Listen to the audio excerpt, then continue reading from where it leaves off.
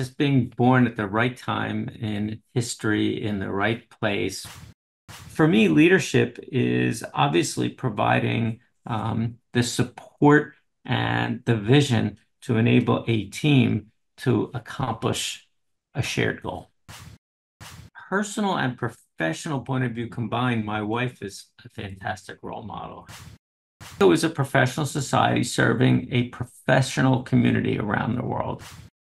I'm motivated by and dedicated to the premise that an individual can make a difference in the world and make it a better place for all.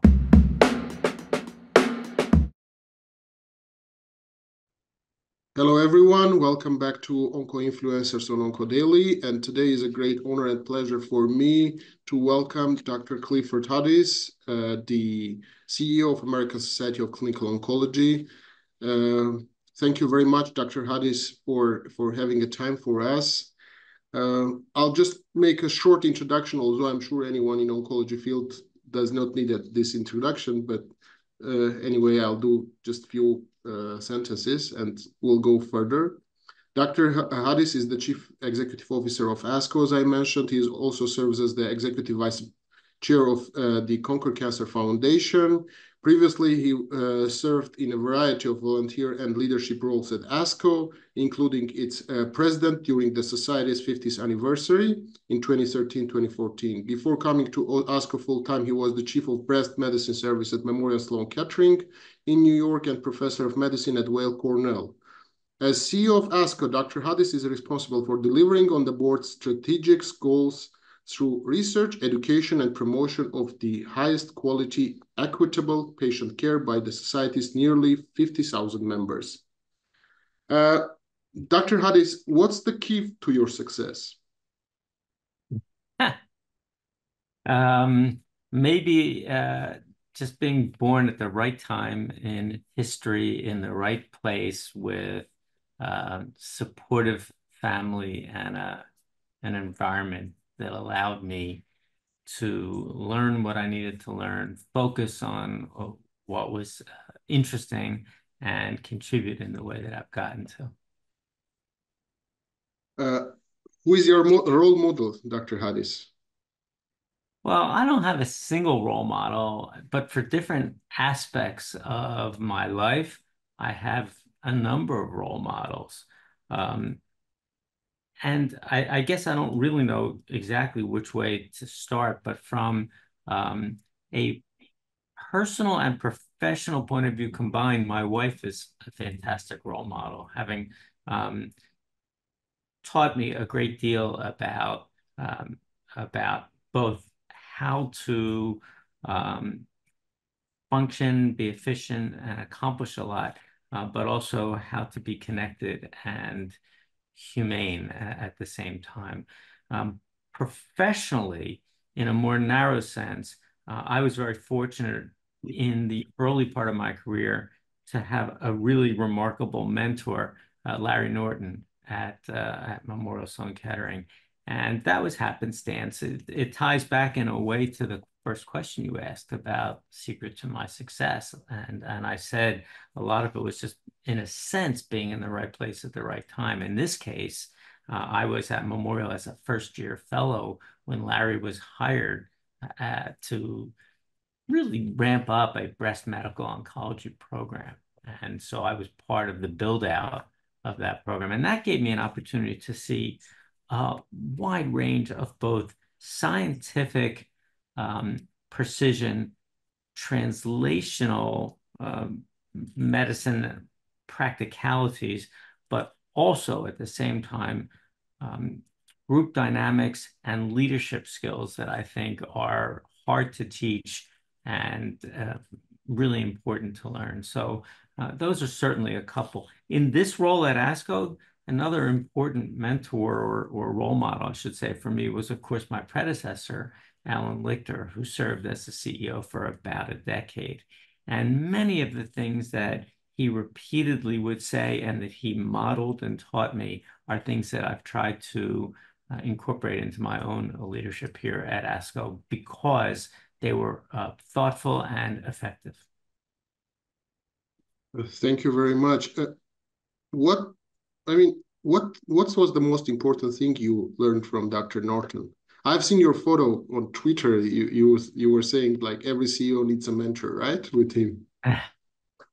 Yeah. Well, I mean, so a couple of things. I think Larry was always uncompromising in pursuit of the very best science with relevance to the care of the patients. And I think that focus was the most important thing. The second thing was he used that enthusiasm to rally an ever-growing team of people behind that goal. And I think without saying that it was strategic planning, it was really good modeling of the importance of clarity and strategic planning. So he was the president of ASCO in 21, 22, right? And then you became the Larry? president. Yeah, No, Larry was the 2001, 2002. Norton Yeah. was, I think, the president in 1998, more or less. Okay. Like he Yeah. was the like I ASCO know that president. matters because there was a transition inside Memorial at that time where he stepped down as the chief of the breast cancer medicine service, and that's when I became the chief. Oh, okay, I see. So It I was was when he meaning, was I mean, president of that time. he was Yeah. also president, and then his mentee like also became the president of ASCO. Should we expect About incoming? but to be about 18 years later, yeah. Yeah. So should we expect like 18 years after your presidency, one of your mentees to be the That would be you're quite preparing an honor for someone? me. We'll see. Okay. Uh, During your theme as a president of ASCO, it was the science and society. Right. You gave a lecture with the title Science and Society 50 Years Later. 10 years passed since your lecture. Anything you would like to add or say about it? Well, let me say a couple of things. First of all, that theme was of the time we were in then. It is, however, absolutely relevant today. And I'll expand on what I mean. At the time, one of the things that was concerning to me was that there seemed to be a growing schism between the way that the scientific community thought about evidence, data, and recommendations, action, and so forth, and the way that the lay public in some cases was thinking about it. Outside of oncology, but related, was the developing educational debate at that time about teaching Darwinian evolution in public schools. That was just one example of this, but there were others. And what I hoped at the time that we would do would be to increase the communications between the general public and the scientific community, and that we would use, in some cases, frankly, a diagnosis of cancer and the deeply scientific, evidence-based approach we strive to deliver across the world in oncology as an opportunity to show people the value and importance of scientific method and process. Part of this relates to understanding that most answers are not final, that the process of science is the process of questioning and evolving new answers. And it means that when we change our seemingly our opinion on something over a period of time, it's not that we were overtly right or wrong at any given moment. It's that the understanding of the world evolves and we get better at it. And sometimes that looks like we're just changing our opinions, and that can feel like whipsawing almost the general public in some cases. But understanding that that's the process we go through and how we get there, and that there are ethical, well-meaning, hardworking people behind it was really the goal to decrease the suspicion, if you will, of scientific recommendations. Now, unfortunately, we all know what's happened in the last decade, including the years of the COVID pandemic. And certainly in some parts of the world, there has been a backlash against scientists and the scientific method that in some cases has truly harmed us and set back some of the translation and application of the very progress that we're so dedicated to achieving. And I think that this is really tragic.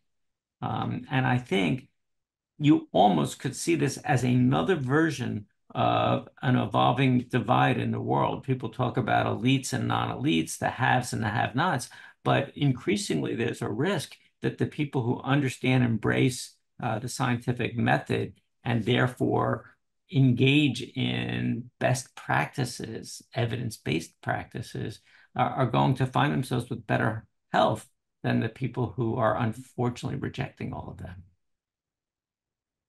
Yeah. Leadership development is a key ASCO effort to ultimately build and deliver a better future for patients with cancer. That's your words, right? Mm-hmm. Right. What is leadership for you? Well, I have obviously found myself a leader at multiple phases of my career. I was made the chief of breast cancer medicine at Memorial Sloan Kettering when I was in my late 30s. I was pretty young for that. And here I'll just interject that I never had formal training in any aspects of management, business administration, leadership as such.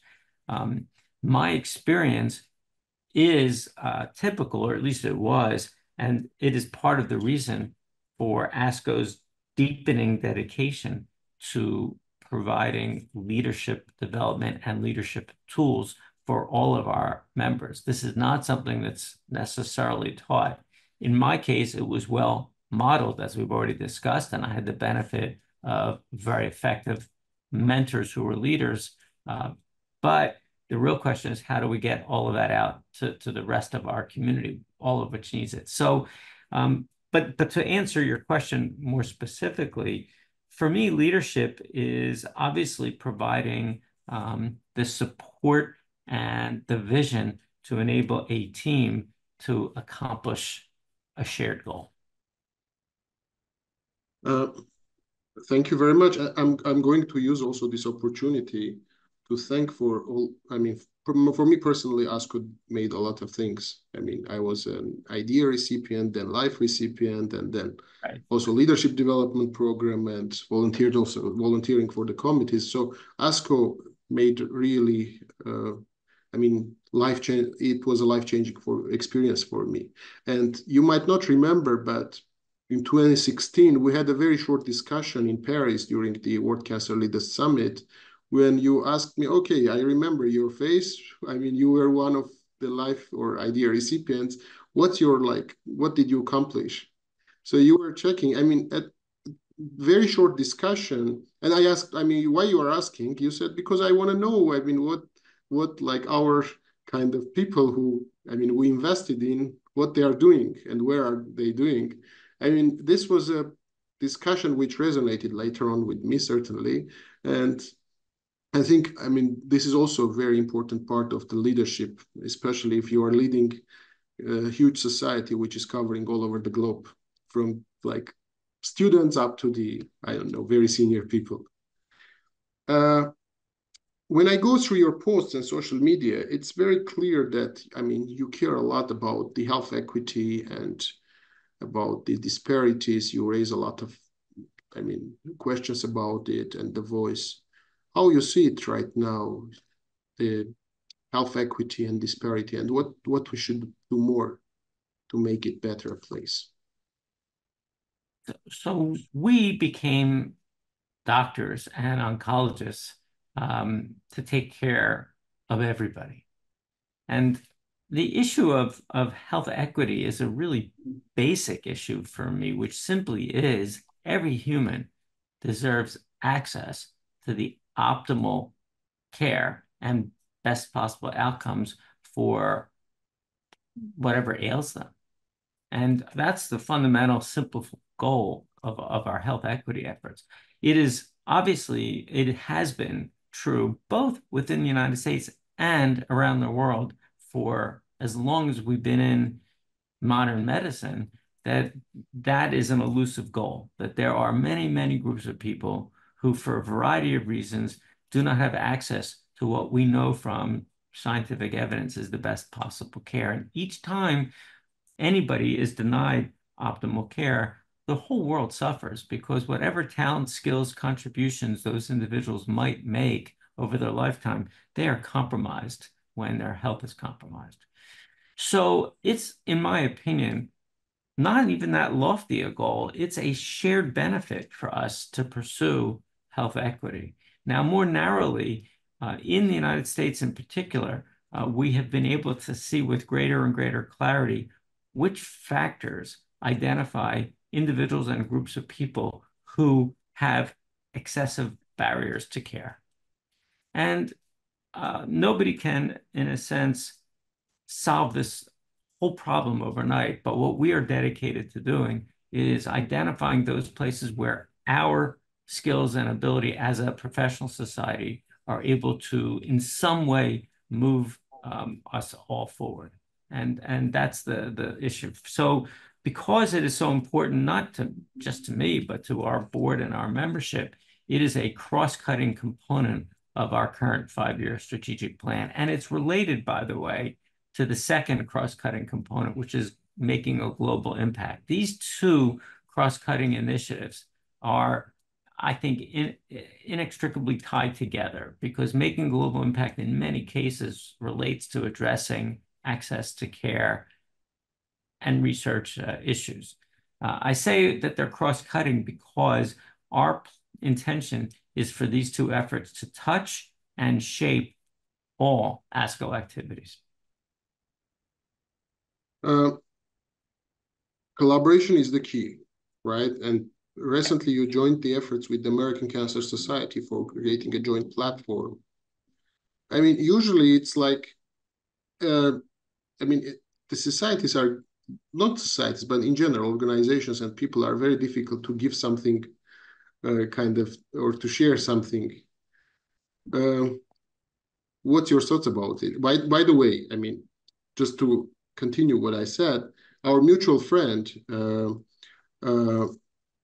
Richard Sullivan, was giving an example. He was telling that, like, there are two kind of people, right? The people of reason and people of vanity. And by the way, and he was telling that if there are like more leaders who are people of reason, we would get a better place in the world. And when you were discussing, he was giving your example as a people of reason. Oh, that's nice. So, Thank you.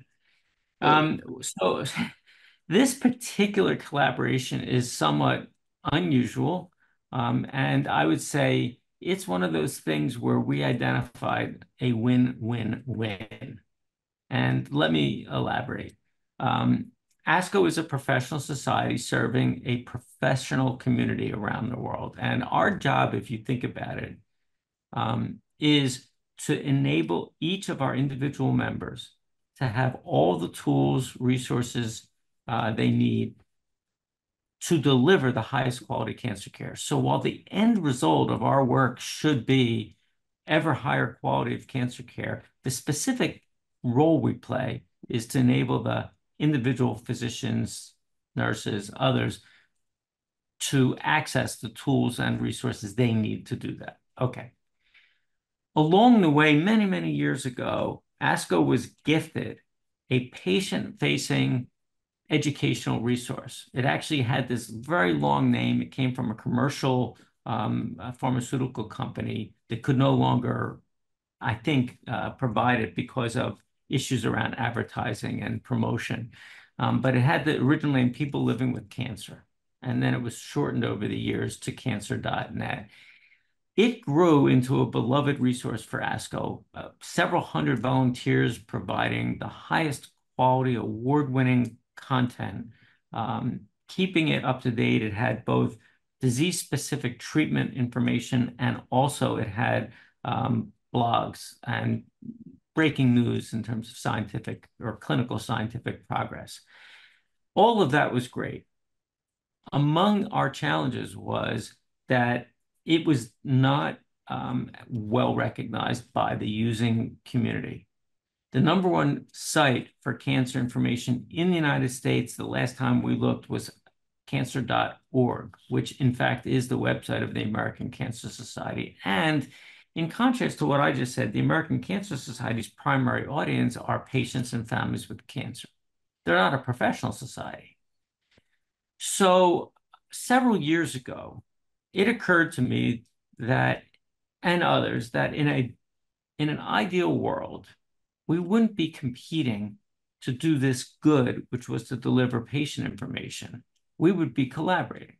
And I began discussions at that time with the leadership of the American Cancer Society because, in a sense, I, with some jealousy, wanted their viewership. I wanted our award-winning content to be seen by the numbers of people who they were drawing. And said another way, if we were going to invest the time and effort in creating this award-winning content, it should be seen by the maximum number of people. So we began discussions. And when their current CEO, Karen Knudsen, came in, and I began to talk with her in the very first days that she was on the job about her leadership approach and resources and how she was going to address some of the many complex challenges that face them as an organization. I offered up the possibility of collaborating on this issue as well. And we began it as a pilot. We started in particular with the ASCO post-treatment survivorship care plans and the screening and prevention guidelines that were really part of the ACS website. And we began to cross-reference the websites to see if we could save a little bit of time and effort by using each other's resources on the fringes. And that worked well. It gave us confidence and courage that we could collaborate further. And then in the last year and a half or so, we really rolled up our sleeves and committed to joining this effort. Now, it isn't finished yet, I should say. This process of putting it all together is going to take at least 18 more months. But what we've already done is to retire cancer.net and begin to collaborate on the material. And the give and take of this is that the ASCO material is branded as such on the American Cancer Society website. So I am hoping that as this works out, we will reach more people. Our name will be associated with high quality content that benefits the broader community. And we will all save some money, time, and effort because there'll be much less duplication of effort across our community broadly. Thank you very much. Really very important effort. In 2011, when you were just starting your position, during the interview, you were talking about ASCO being global and international, and you mentioned the former logo with the globe. But the logo changed and now is without the globe, although it's clear that ASCO's global involvement increased significantly during your term. Well, I just want to interject here. I think there are two issues here. I was on the board of directors 2008 to 11. And I was the president of ASCO 2011 through 14. In 2016, after departing the board as an elected volunteer, I came back as a full-time employee as a CEO. In that era, which was a half decade later, one of the things that struck me is we have this lapel pin. Here's an example that we often wear. And I would get on an airplane and people who didn't know ASCO would look at it and they wouldn't see the globe. They would see ASC and then this small thing that was indeed meant to be both the O and the globe. In the interest, I would say with humility, recognizing that we are not a household name. And in the interest of clarity of communication and standardization, at that time, in the first year that I was here, we adopted this. It's over here. Sorry, this this simple font, and it's universal. It's the same font across all ASCO's entities. And it's really meant because our name again is not household known. We need to make it easy for people to see it and know what it is. Yeah, to continue, but like really, the global involvement is increasing, and certainly there is much more now. That's right. but changing the branding of ASCO was really just done to improve external communications. Uh, what's your plans for the like getting more global involvement? Well, we are, of course, a member-driven organization, and about a third of our members right now are drawn from outside the U.S. It all starts with a very simple idea. There are roughly, 335, 340 million Americans right now, and more or less 8 billion people on Earth. So it's hard to say that you are relevant to the global community if you're only serving uh, roughly 4 or 5% at best of the world's population. And it's true that our name is American, but that's actually a good thing in this regard because, of course, the high quality science and research clinical care in America is something that I think the world has respect for and in most cases wants to be associated with. However, that doesn't diminish our aspiration, which is to make an impact globally. And so in that regard, we have done several things in recent years. The first is a practical thing. We have simplified our overall membership model. We just launched that in March of 2024. But somewhat related to that, even back about a year and a half earlier, we stopped charging membership fees for professionals from low and low middle income countries. And this is both to achieve our mission, which is to reach people who might not have the resources to join ASCO, but it's also a long-term investment because optimistically, I believe some of those countries will rise out of the low or low middle income group. And actually, therefore, their members will begin to qualify to pay for some of the services and membership here at ASCO.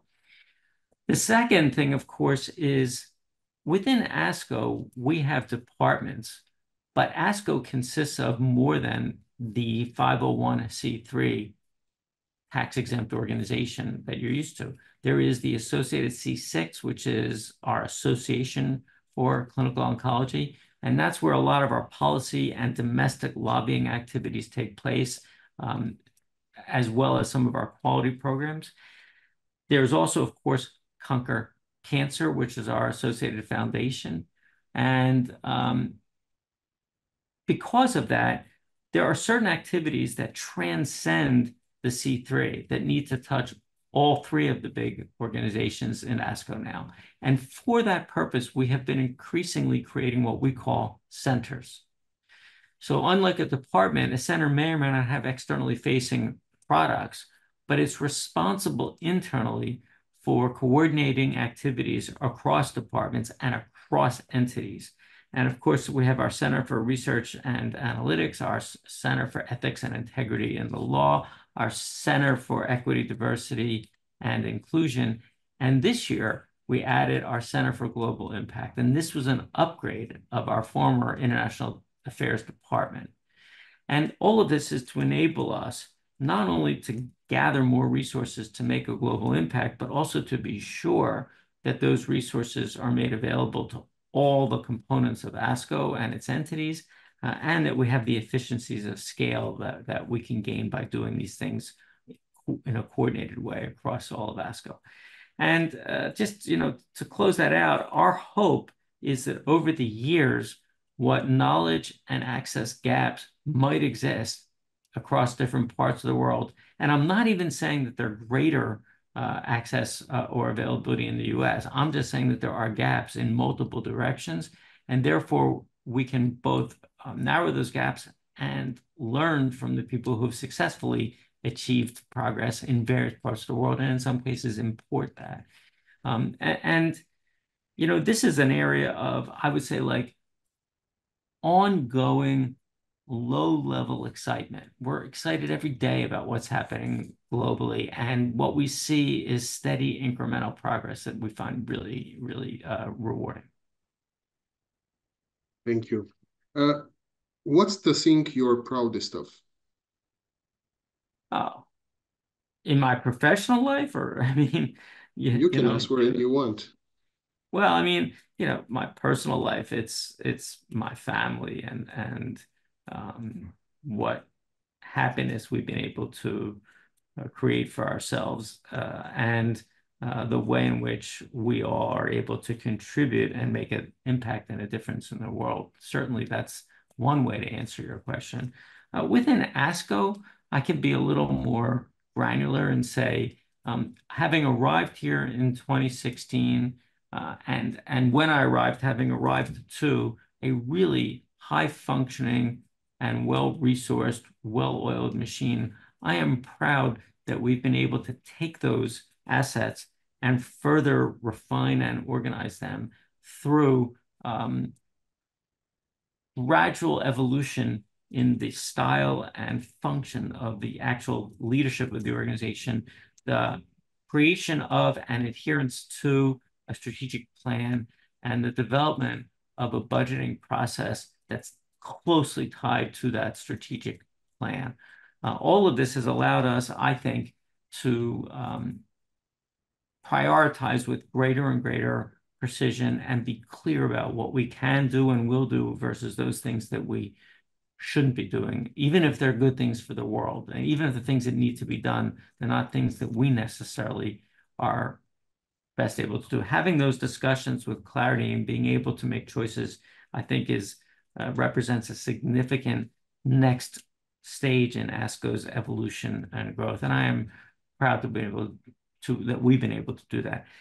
To turn it just one more way, but it's related. And I think if you talk to leaders who were in position through COVID, you hear this more often than you may realize. Navigating through COVID, as difficult and challenging as it was for so many of us, also reflected, I think, on the skills and resources and resilience of so many members of our team, so many of the ASCO staff. They made it possible for us to get through that in a way that I think, in retrospect, wasn't necessarily predicted. And I am proud that we were able to do that together.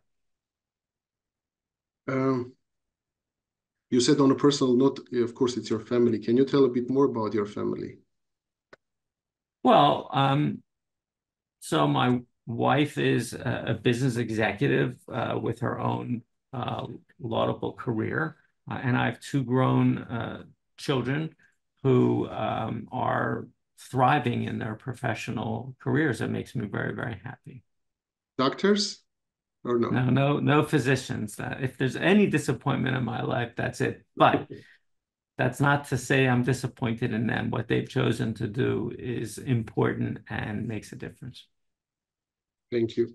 You enjoy reading. What are your top 3 books? Oh, God. Well, it's always, of course, changing. I just went back, funny enough, about 3 weeks ago and read Norman Mailer's The Naked and the Dead.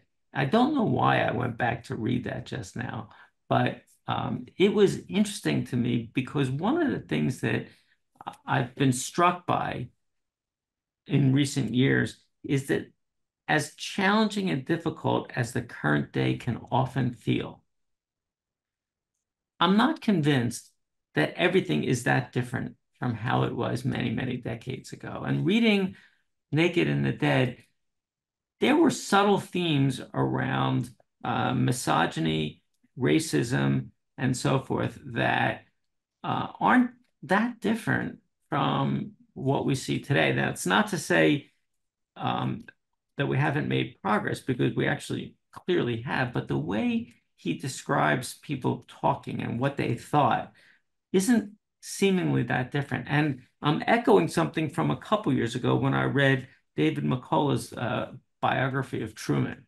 It really struck me that President Truman faced an unbelievably divided country, a country where it was unsafe for him to go and campaign personally for re-election because of his fledgling anti-racist steps. And so when you think about that level of divisiveness in the United States, and then you compare it to where we are today, sometimes it starts to seem familiar rather than so different. Another book, though, that I have to say I really found amazing was Covenant of Water, which I read in part because I had enjoyed cutting for stone, but also, of course, Lynn Schuchter this year invited Abraham Verghese, the author, who is himself a physician, to speak at the opening ceremony of ASCO. And if you haven't watched that, if listeners to this show haven't watched that online, it's worth the 20 minutes or so. Unfortunately, he actually got COVID and he did this remotely by live Zoom, but I don't think it mattered. He was a compelling presence in that opening ceremony despite being remote. And the book, of course, ends up being more about medicine than it might seem at first. And he talked about that, about the power of touch, the physical exam in particular, in his opening ceremony remarks. So those are a few. There are a number of others. I'm fortunate to belong to a book club, and we meet quarterly and assign ourselves a book. And we generally talk about the book for 60 to 90 minutes before deteriorating into cocktails and dinner. But it's really a wonderful group, and it stimulates continuous reading. I'll say one more small thing, which is interesting. I just thought of it, but my mother, who's 86 years old and of course retired, has always been an unbelievably voracious reader. All through my childhood, we went to the library to get books. That was just an activity for us. And she shares my Kindle account. And so she constantly prompts me to buy her books, which keeps me exposed to various new things to read. That's nice. When can we expect the book from Dr. Clifford Hudis? I know I don't once you know. said you want to be also a writer. Yeah, so I write every week a blog for the staff. I started to do this in maybe the last week of February of 2020, as the pandemic um, was really impacting us.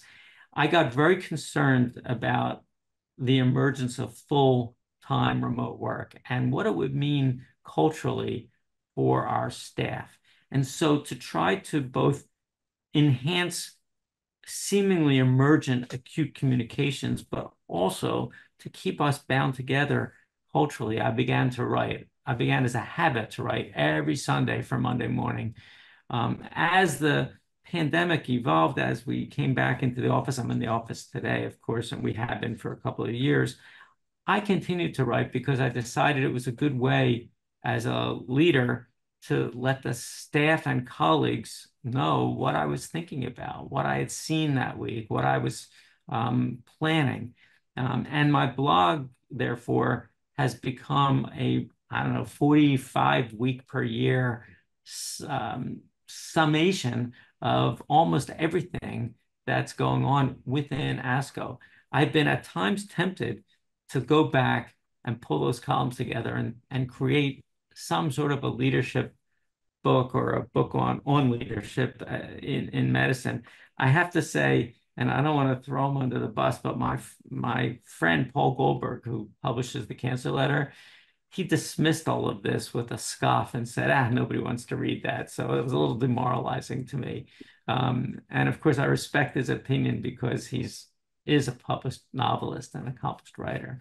But I may someday develop the backbone and find the time to overcome his challenge and put that together. We'll see.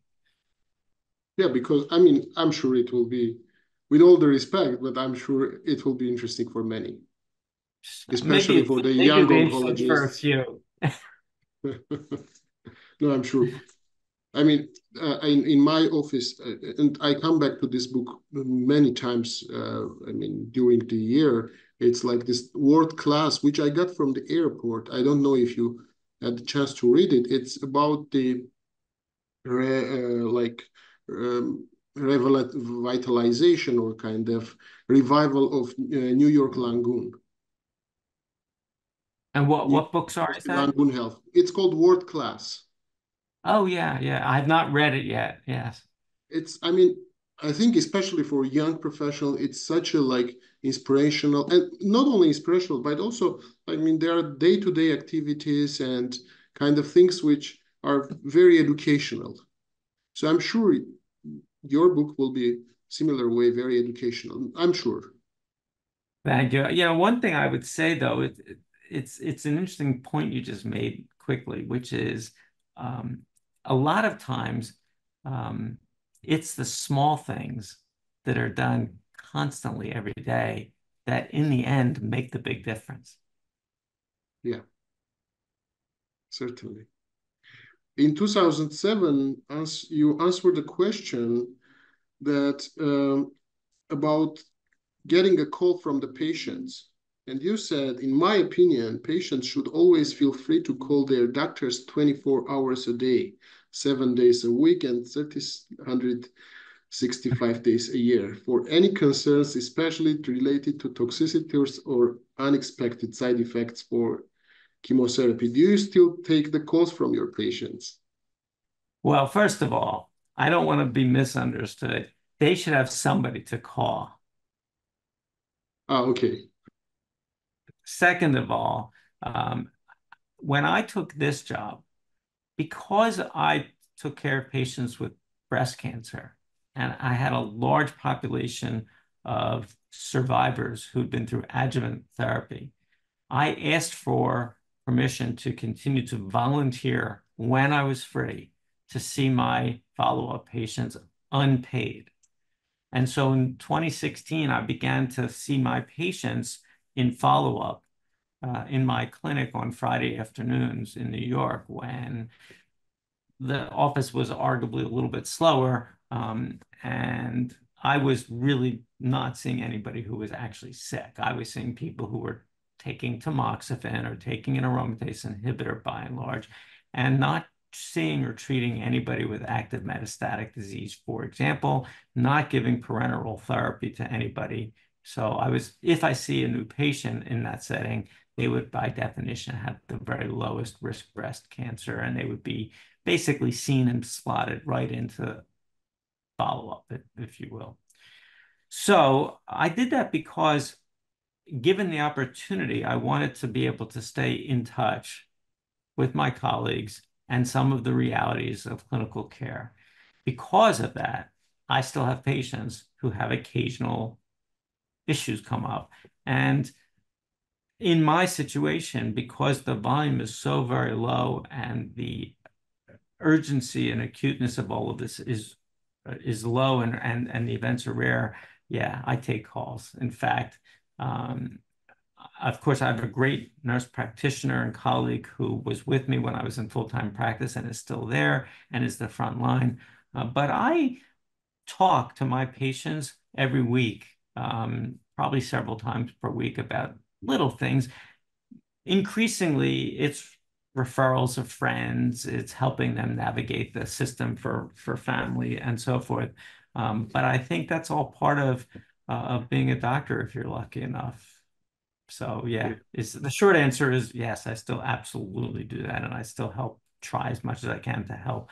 I will say with humility that my practice is getting smaller and smaller with each passing year. Yeah. Sometimes there is a perception that CEOs of societies or hospitals should be like from the business side, managers or not the physicians. But we don't your own story, and I'm sure there are many other stories as well. You prove the opposite, and I'm like for that side as well, that Well, physicians are better I'm managers. yeah, but I have to interject something. I'm very fortunate that I happened to be a breast cancer doctor. I happened to be focused on adjuvant therapy for so much of my career, and therefore I had a practice that could actually be managed this way. With all due respect, if your focus was a much more acutely um, challenging disease, be it acute leukemia or pancreatic cancer, this model that I just described is very unlikely to work. So I don't begrudge any CEO or manager who reaches a point where they say it's not responsible for me to see patients. You can't be a part-time doc taking care of sick people, in my No, opinion. no, no. I was not meaning that. I was meaning that sometimes people are thinking that, I mean, there is some this kind of discussion that the CEOs of hospitals should not be doctors, like Mm. doctors as physicians professionally, but rather coming from financial side or I don't know, from manager side. But I think that's the opposite because if you have Yeah. this like two kind of knowledge and you're coming from the medical field, you know how the patients are So doing. that's a really interesting point. I would say the following. Nobody is a master of everything. At least very few people are. Number one, the leadership development program we spoke about earlier and the increasing focus in some quarters on the training and education of physician leaders, I think, makes this particular dilemma um, less of a problem maybe as we go forward. Number two, um, it's all a question of both the individual and the team. So the charter for ASCO mandates a physician CEO. The majority of American professional societies are not led by physicians. They're led by management professionals, often lawyers or MBAs or association professionals, of which there are many. And what I think in each case they demand is complementarity in the part of the people around them. So, for example, there are there are healthcare facilities that have established dyad leadership where they have a business expert partnered with a physician, for example. There are others that have been lucky to find physicians with stellar business management and leadership skills so they really can bring it all together. In my case, to be very blunt, I was fortunate to come into ASCO with a very strong CFO and a very strong colleague who became ultimately our chief operating officer and had tremendous inside knowledge over the decades of ASCO. And so the team of a physician leader with people with operational and financial knowledge from decades is, I think, the reason that we've been able to succeed. But it comes back to the same point, which is it takes a team, it takes collaboration, communication, and I don't think there's a single answer for any organization. In fact, you'll see organizations over time that have the flexibility that go from one kind of a CEO to another as they try to compensate for what was good and what was lacking in the prior term. So I'm flexible in my view of all of this. That's my point. Yeah. How you would describe yourself in one sentence?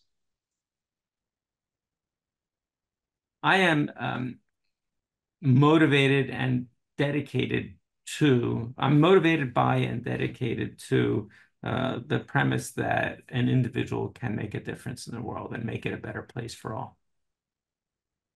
Thank you so much. And the last question, who should we interview next? I know you've already interviewed our chief medical officer, Dr. Yeah, Graylow. yeah, it's a Um, pleasure. well, certainly, I think two names that come immediately to mind would be Dr. Monica Bertagnoli, who is the NIH director, and Dr. Kim Rathmel, who replaced her at the NCI. Kim is, of course, I mean, each of them have deep ASCO ties in different ways. Monica was president of ASCO, and Kim was in our first or second, I can't recall, class of the leadership development program. And I think Oh, each one really? of them would provide interesting Yeah. leadership insights for you. Thank you very much for the suggestions. I'm going to write an email them and ask, tell that Dr. Hudis suggested so they will not be able to reject. Well, they both work for the government, so I'm I not. know. I'm just like kidding. Yeah. Thank you so much, Dr. Hudis, and thank you very much for a very interesting interview. It was so inspirational and motivational, and I'm sure people are going to enjoy it. Thank you so Well, much. thank you for having me. It was a pleasure. Thank you. Don't forget to like, comment, share, and subscribe to OncoDaily on YouTube. Hit the bell icon to stay updated.